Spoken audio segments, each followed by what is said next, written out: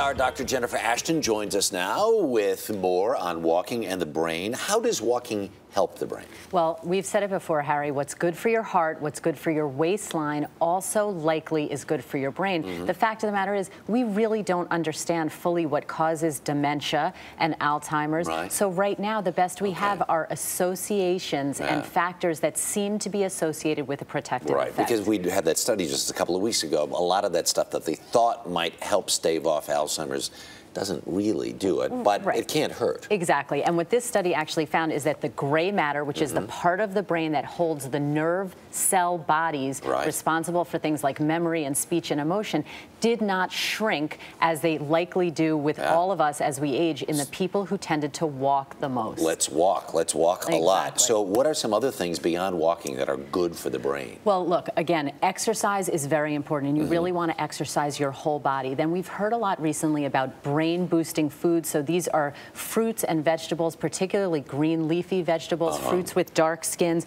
You want to stay socially engaged. People who have a good social network, even who have pets, who are talking to people, who are involved with other living things, tend to have less dementia. Wait a minute. You mean you have to have friends? I know, Harry. But you're the most social person we know. Okay, and lastly, you do want to stay mentally active in middle age. You want to do things that really engage your brain and stimulate new connections within the brain. Crossword puzzles, things like that. They don't help as much if you already have dementia, obviously, but when you're in middle age, they can be really helpful. That all kind of ties together. Just help me on this a little bit. The notion sometimes people retire and, they take themselves out of using their brains and maybe as active as they were, and it kind of is the worst thing that can happen. And all the things we think are aggravation when we're working actually might be stimulating our brain. All right.